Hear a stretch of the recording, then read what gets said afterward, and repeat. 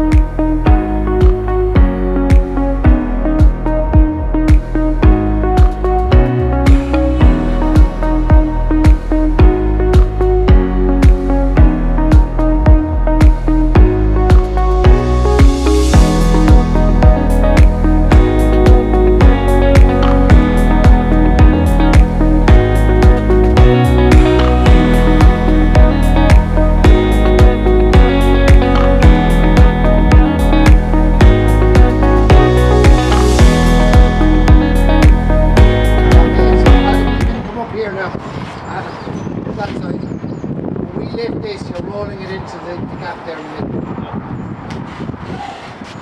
Slow hitting it there. Nice.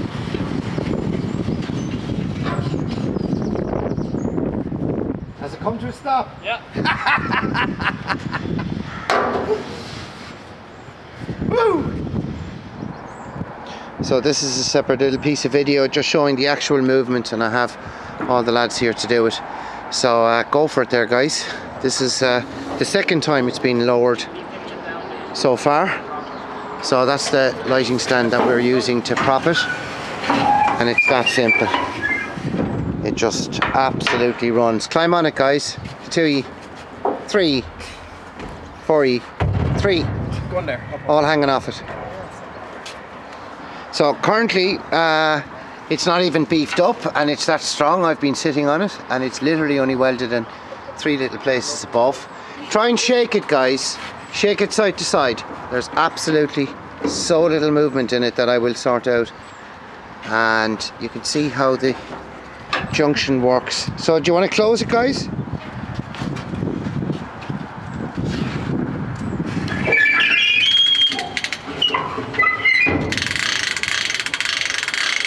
So this little piece here just needs to be pulled in, and it'll be pulled into that. Whereas the other side, when I get around it, lines up much closer. An absolute total success, I have to say. So we've put the bolts in, which are the limits that actually stops it, and when it actually comes back down, it's completely level, and the hydraulics will more than manage it. The hydraulic rams are rated at a ton, and 2 of us can lift this with absolutely no effort.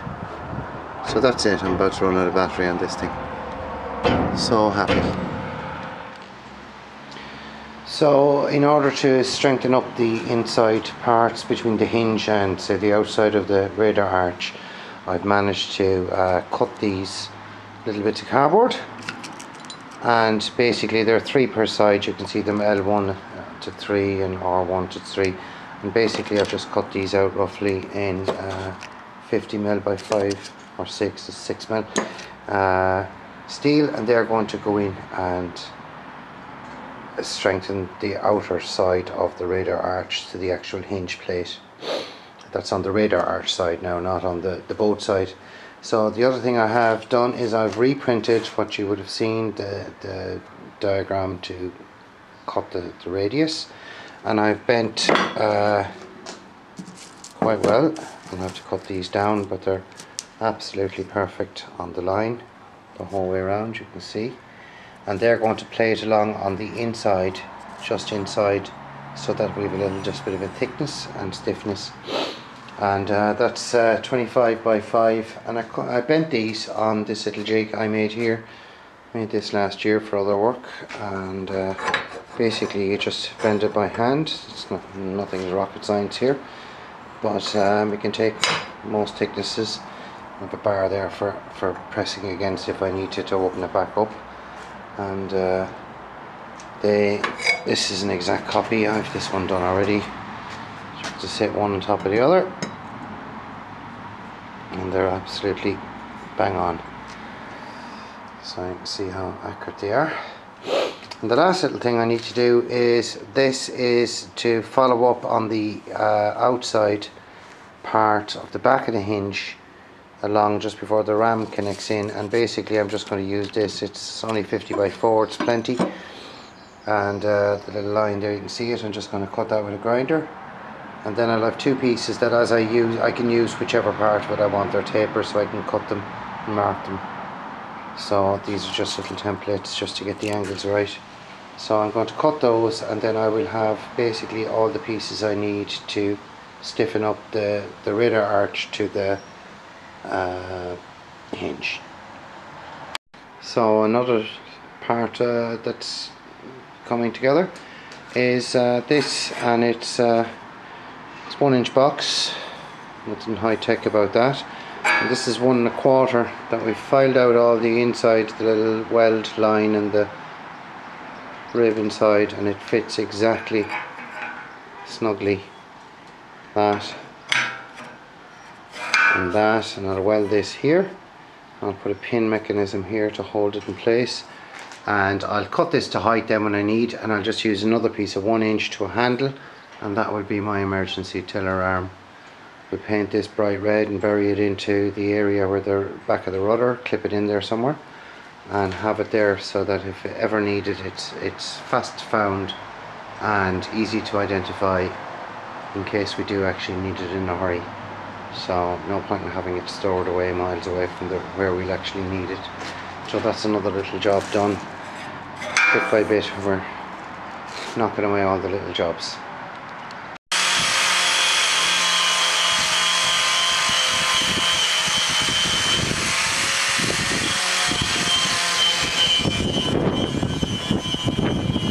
So excuse the wind, lads have been working flat out for a few days, some of their friends. The wind is quite bad now, so it's going to be noisy. Let's see what has happened in 2 or 3 days. Boat is back to bare metal, and it's good enough. I feel that with just sand it won't need actual blasting. This was all blasted back in 2010. So the windows are starting to get done. We'll take out the windows and finish it off. But the flybridge is all done. There'll be some filling, but we treat it then like once we have the primer on, the first primer on, then we'll do all the fills and cuts from there. And there's our lovely joint, the red arch. So I think at any given time there's been 3 or 4 angler grinders running here with mops, and they're flying through. Hi everyone, welcome back. I've taken a few days off for some much needed R&R with myself, so I'm back today. It's been raining hard since last Saturday, which was yesterday. Today's Sunday, and most of the superstructure is now cleaned. It'll need a little wipe down, panel wiping and whatnot for paint on Tuesday or Wednesday of this week. Hopefully the weather's going to get right. But before that happens, the radar arch needs to be finished. So what should happen, I'm just trying to rotate this around, what should happen is there should be a plate across here. This should be solid, but I want to be able to get wiring up underneath for all the bits and bobs that'll be on the top of the arch. And so I'm going to put little standoffs, 25 millimeters out, so that 8 millimeters of a white plastic of some description, something nice, something very like fiberglass for all the world, but in plastic. And we'll make panels. So I've done some measurements, and I've actually done a CAD drawing which I'll show you, and I'm going to put little standoffs here, 3 on the lower side and then 400mm up, and ignore those markings, they were original testing ones. And the same across the underside of the arch, so I think I have that in the shot there. So the underside of that will also have them, so then if we need, we can just take off the panels and get access into the wiring. So I'll show you what I'm doing in the workshop. The other thing I'm going to be working on is I put this little mark down here, and my glasses on. I'll put this little mark down here and move these wires. The little X there, or asterisks in marker, Sharpie, and that's roughly the pivot point of the bottom of the hydraulic ram, which connects to this upper part here. Have I in shot? I do. And this, I've made some markings here. Some of this will have to be cut away, and I'm going to make a little U bracket out of some fairly heavy 10mm steel with 16mm stainless bolts to go through here and catch the end of the ram and allow it to connect to that, and then we have our full articulation. I've already tested the rams at their highest and lowest positions. At the very end of the ram I can have the radar arch fully back. I don't need pressure to push it back any further. And I've got about 14mm of ram left in its travel on the close, so it means that I can pressurize it tight and then put in the locking pins. So I'll show you what I'm going to do. So we're back in the workshop, and this is the CAD drawing I've done this morning, and I'll get something to point. So initially you saw me put in this arch here with the little stencil that made me to cut it, and the distance from here to this outside, ignore that, that should be down there, it's 380mm. I had that already figured out. So that's the same on both sides, they're very accurate. This is like the actual drawing, and that's showing the actual way in, if you can see it. And so I've just taken a snippet of the actual drawing to show you. So what I've done here is, you can see if I go in fairly close, you can see the little black circles. They're going to be M8 standoffs, or threaded connectors that I've gotten from Dublin from a company called RFS Fasteners, or boltsandnuts.ie. I've been dealing with them for a while, building the router that I built, and they're very good, very next day delivery, and I'm very happy to deal with these people, and they're quite cheap. So the top one here, if you can see there, it's 206 with a 12mm step in, and this is the first one I've made. So here are all the bits, and this is 1 inch or 12mm square bar. So 12m plus 20 gives me 32, it gives me 8mm for the plastic to go on the inside, give or take a bit, and that's 40mm, which is what I have on the inside of the arch, and that gives me plenty space. It'll be lovely flush finish, and they'll be buried forevermore. So this is one of the shorter ones. I've already done them. So what I've done is on all of them, here's a different one, it's different length, but you can see I've stepped in with the little line there, 12mm, but then I'm turning the line to the side and I'm centering the actual, this piece on the line there, leveling it up, clamping it and welding it, and that's going to go nowhere. So this will be welded, this one will be welded in here, and then this one is the next bigger size, and that'll end up here. And I'm just going to make these today. I have 2 sets of them to make, 4 in each, and the bottom one will have the center, will have a center hole as well. And remember, the big plate is in here, it's not shown in this drawing, the hinge plate, so that will actually end up getting other ones, but they'll probably just be shorter ones.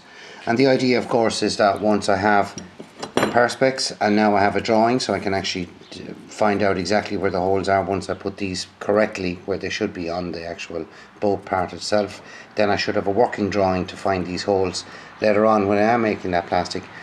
So we're gonna, so on the inside of the plastic, plenty room there, and we have a box of those. So these are more bits and pieces, and then the pivot points for the hydraulics, M16, they're chunky, and we have those 60mm. I need them to be 50 something, so I've plenty there in order to get an eye lock closed. so I'm happy with those.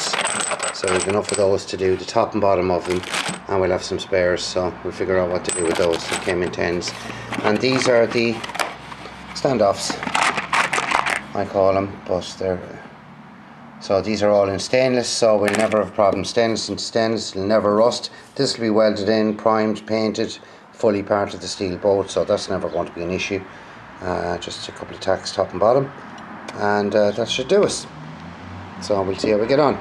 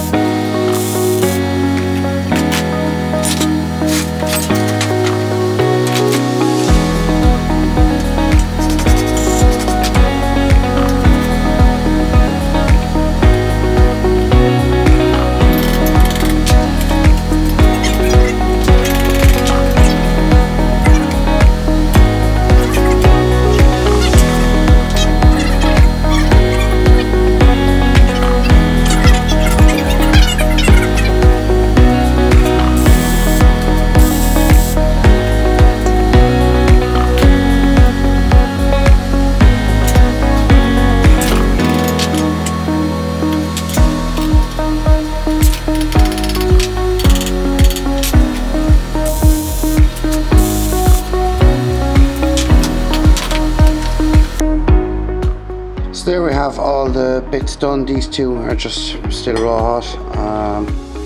They're all done, along with the first ones. So they're all done now, and I'll tidy them up and give them a little sand. So I've moved on now to the next bit. I'm going to make brackets to hold these into the bottom part of the hinge on the red arch. They're the rams for them. So this is some rescued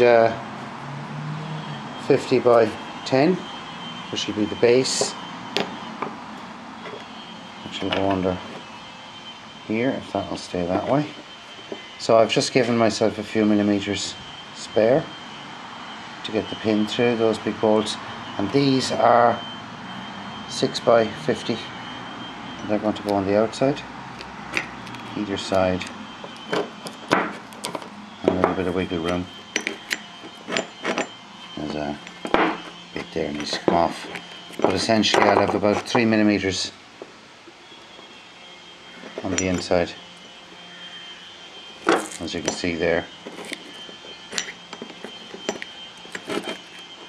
So just not too much, and just to shape these, and I have my center holes marked. So yet again printed in CAD in 1:1 resolution, so the line here indicates that line there, and you can see how absolutely accurate it is. So that weld will be left shown, and then I'll do a big groove underneath this one and then polish it all up. So on we go. I'll make these parts.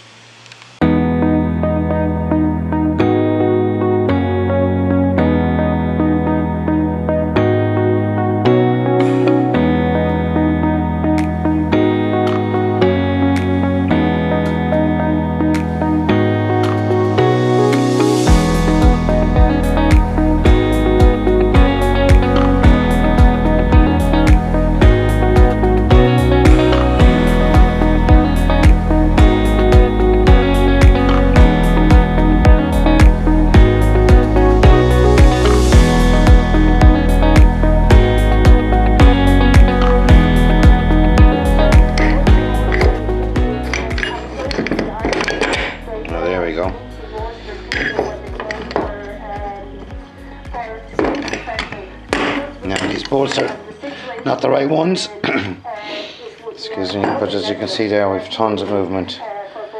I'll weld that into the side of the hinge and then reinforce it underneath.